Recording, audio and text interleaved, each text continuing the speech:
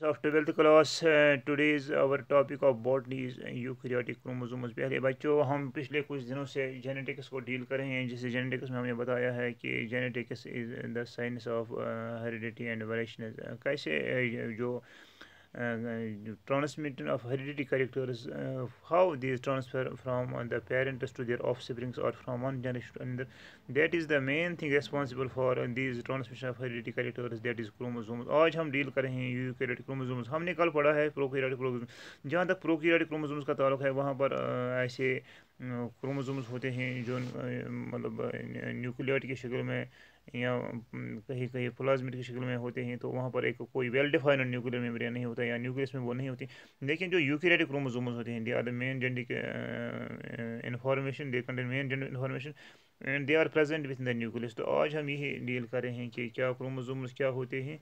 तो ये क्रोमोसोम्स जो होते हैं ये कैसे ट्रांसफ़र होते हैं, उनकी नंबर क्या होती है in case of these eukaryotes. तो आज हम डील कर रहे हैं यूकैरियोटिक क्रोमोसोम्स। प्यारे बच्चों, आप जानते हैं कि जो यूकैरियोटिक क्रोमोसोम्स हैं, the genetic information in the nucleus of eukaryotic the genetic information in the nucleus of eukaryotic cell is found in the chromosomes. जो जेनेटिक इन्फॉर्मेशन होती है, हाउ जीन्स जो इन्फॉर्मेशन कैरी करते हैं एक जनरेशन से दूसरी generation, how from parents to their offsprings, तो ये जेनेटिक इन्फॉर्मेशन होती है न्यूक्लियस में ऑफ यूकैरियोटिक सेल्स। तो इसके लिए जो रिस्पॉन्सिबल चीज़ है, तो दैट इज़ क्रोमोसोम्स। क्रोमोसोम्स ही ये जेनेटिक इन्फॉर्मेशन ट्रांसफ़र करते हैं from parents to their offsprings, that is chromosomes. Each chromosome is a thread like structure. प्यारे बच्चों, आप किसी बार बताया कि जो क्रोमोसोम्स होते हैं ये थ्रेड लाइक स्ट्रक्चर्स होते हैं containing DNA, proteins, histones, that is and acidic proteins.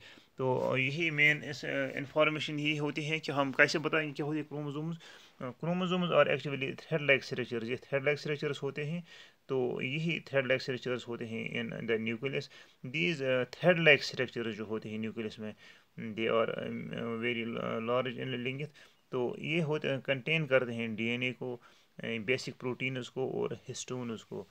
तो इस तरह से the composition of chromosomes is, जो उनकी कंपोजिशन होती है, 40% ऑफ डीएनए, इनमें 40% होता है डीएनए, 50% होते हैं हिस्टोन्स सॉर्ट ऑफ प्रोटीन। इस तरह से एसिडिक प्रोटीन जो होते हैं दैट 8.5%, एंड आरएनए होता है राइबोन्यूक्लिक एसिड 1.5%। इस तरह से आप सोच सकते हैं कि जो प्रोटीन्स होते हैं उनकी कंपोजिशन में डीएनए भी आता है, हिस्टोन्स भी आते हैं, एसिडिक प्रोटीन्स भी आते हैं, और आरएनए यानी एसिडिक जो उनका कहते हैं ribonucleic acid. The eukaryotic chromosomes are usually many and occur in the nucleus cell. तो इस तरह से उनका एक और फीचर है, they are many in number and they are present in the nucleus of the cell. जो सेल का न्यूक्लियस होता है इसी में होते हैं eukaryotic chromosomes. Some extranuclear chromosomes are sometimes present in the cell organelles like mitochondria and plastids। कहीं कहीं से हमने देखा है कि एक्स्ट्रा न्यूक्लियर क्रोमोसोम जो होते हैं वो भी प्रेजेंट होते हैं, कहीं माइटोकॉन्ड्रिया में होते हैं, कहीं प्लास्टिड्स में होते हैं। However mitochondria and plastids DNA is usually circular. ये तो सर्कुलर होते हैं, that is a sort of circular shape उनकी होती है जो माइटोकॉन्ड्रिया में होते हैं या प्लास्टिड्स में होते हैं, वो सर्कुलर होते हैं एंड रिजेंबल्स बैक्टीरियल क्रोमोसोम्स, और ये बैक्टीरियल क्रोमोसोम से ज़्यादा मिलते जुलते हैं। The number of chromosomes varies in different species. However, chromosome number is constant for species। जो उनका नंबर होता है, नंबर ऑफ क्रोमोसोम्स जो होते हैं वेरीज इन डिफरेंट, ये वेरीज होता है species species. However chromosome number is constant for species. जो उनका नंबर होता है वो एक स्पीशीज के लिए कांस्टेंट। जैसे ह्यूमन बींग्स को हम लेंगे, the number varies from to, जैसे उनका नंबर होता है कहीं कहीं स्पीशीज से स्पीशीज। जैसे इंसान में एक नंबर होता है, अगर हम दूसरे और लेंगे, काव लेंगे, उसका नंबर और है, इसका नंबर ह्यूमन से नहीं मिलेगा, कहीं ज़्यादा होगा कहीं का कम होगा। दैट इज़ डिफरेंट स्पीशीज़ में इनका नंबर हो डिफरेंट होगा। हाउएवर क्रोमोसोम नंबर इज कौन सा स्पीशीज, जैसे कि लेकिन एक स्पीशीज़ के लिए जो नंबर होगा वो कौन सा, ह्यूमन बींग्स में 23 पेयर्स ऑफ क्रोमोसोम्स होते हैं। तो यही हर एक जो भी ह्यूमन होगा उसमें ये नंबर कॉन्स्टेंट रहेगा। The number varies from 2 to 100। कहीं 2 इसकी तादाद हुई तो कहीं हंड्रेड्स में, किसी ऑर्गन में किसी स्पीशीज़ में ये 100 भी हो सकता है, but is usually between 8 to 50। तो अलबत्ता ज़्यादातर जो देखा गया है कि 8 to 50 इन ह्यूमन भी होते हैं, इनकी तादाद जो होती है 8 to 50। इस नंबर इस 8 to 50 के दरमियान ज़्यादा स्पीशीज़ का ये नंबर रहता है। In human beings the number of chromosomes 23 pairs. जो ह्यूमन बींग्स में हैं 23 पेयर्स ऑफ क्रोमोसोम्स होते हैं, ऑफ इज 22 और autosomes and the remaining 1 pair is sex chromosomes. जैसे कि मैंने बताया है कि ह्यूमन बींग्स में ये होते हैं 23 पेयर्स होते हैं क्रोमोसोम्स के, तो जिनमें हम बता सकते हैं कि 22 पेयर्स जो होते हैं वो ऑटोसोम्स कहते हैं। तो और एक पेयर जो होता है वो सेक्स क्रोमोसोम्स होता है, जो इंसान का सेक्स की मेल है फीमेल है उसके लिए रिस्पॉन्सिबल होता है, दैट इज़ 1 पेयर।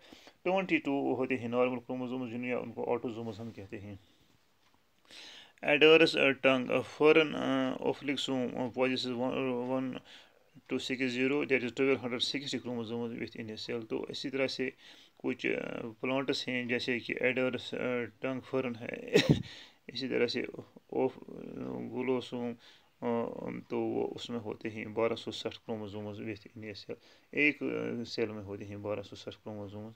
तो कहीं कहीं ये बहुत ज़्यादा भी होते हैं, कहीं कम हो सकते हैं, लेकिन ज़्यादा जो देखा गया है उनकी number with in the species that 8 to 15, ज़्यादा स्पीशीज में इतनी उनकी तादाद होती है।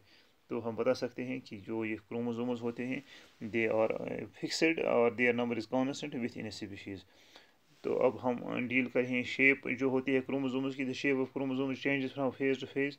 तो शेप उनकी भी चेंज होती है। इन interface stage the chromosomes occur in the form of थीन कोइलेड होते हैं elastic thread like structures. In metaphase and इनाफेज the chromosomes become thick and rod like structures and may be straight और कर्व्ड, जे shaped और V shaped. That means कि उनकी शक्ल जो होती है वो चेंज होती है फ्रॉम स्टेज टू स्टेज।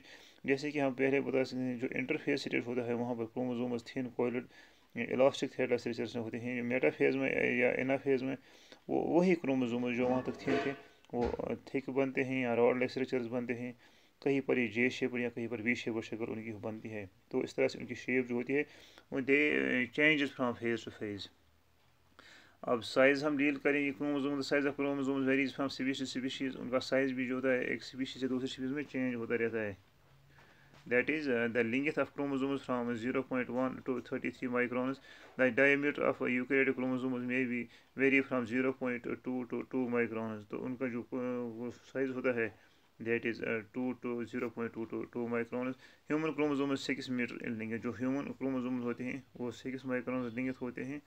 तो द लार्जेस्ट क्रोमोसोम और पोलिटीन क्रोमोसोम। जो लार्जेस्ट क्रोमोसोम होता है उसका हम कहते हैं that is polytene chromosome and लैम्पिश chromosome that is 5900 microns. तो इस तरह से हम बता सकते हैं कि जो उनका लार्जेस्ट क्रोमोसोम और पोलिटीन क्रोमोसोम होता है वो 2000 माइक्रॉन लेंथ का होता है।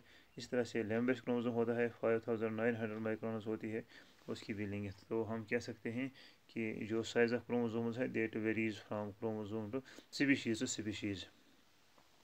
कुछ स्पीशीज़ में ये बहुत छोटे साइज़ का होता है, जैसे 0.1 माइक्रॉन भी कहीं कहीं होते हैं।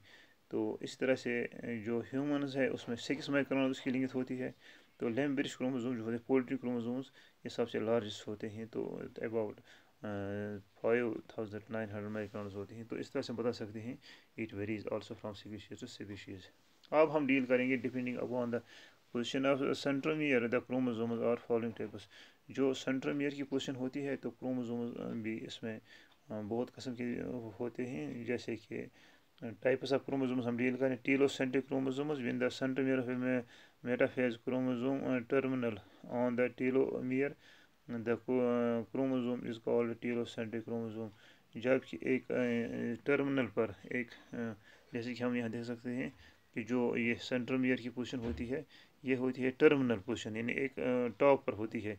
तो टीलोमियर इसको हम कहते हैं, इसको क्रोमोसोम कहते हैं टीलोसेंट्रिक क्रोमोसोम। इस तरह से दूसरा है acrocentric when the centromere is located near the telomere. जबकि यह नियर द टीलोमियर होते हैं तो नियर द टीलोमियर जैसे हम दिखाते थे near the telomere but not at the terminal position.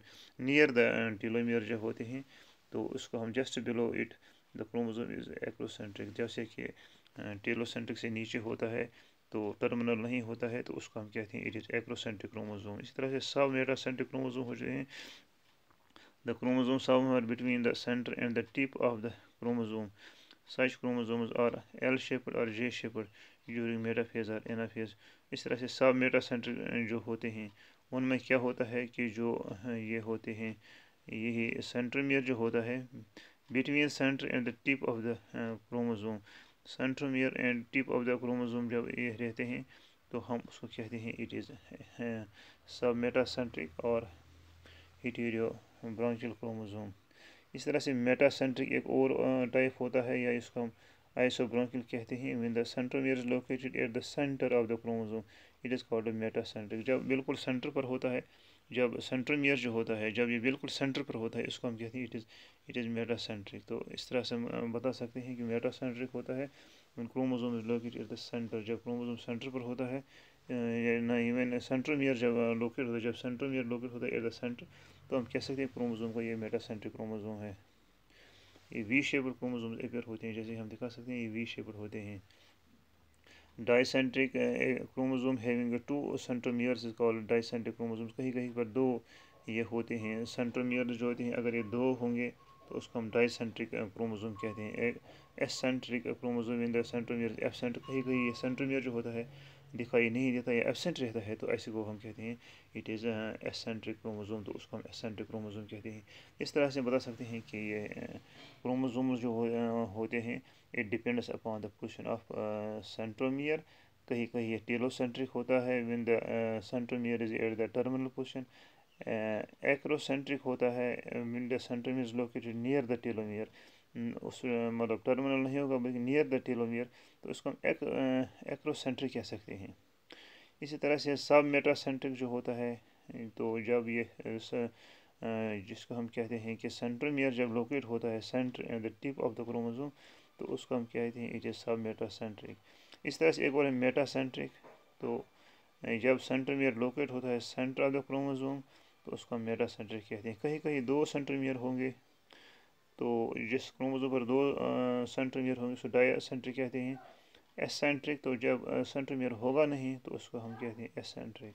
Dear students, I think you have got this lesson nicely.